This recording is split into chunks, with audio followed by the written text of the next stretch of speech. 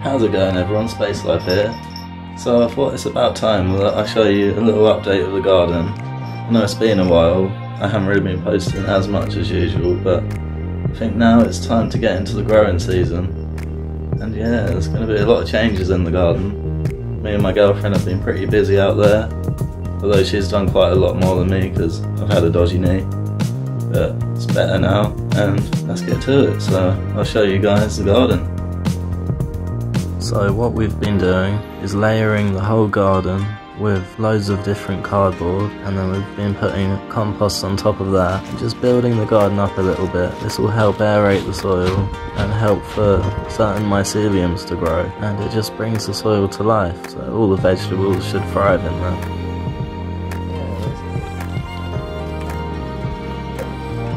So I know last year we grew a lot of our vegetables in the black bags, but this year we're going to try and actually grow them in the ground. We have a little bit of a clay problem, so we thought the more plants we have, the more the roots should go down and then hopefully break through that clay and get a bit more drainage going on in the garden.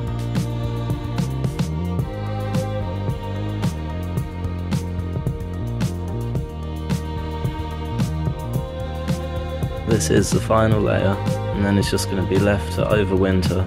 This video was actually done a couple of months ago, and we'll just let everything break down and then it should be ready to get planted.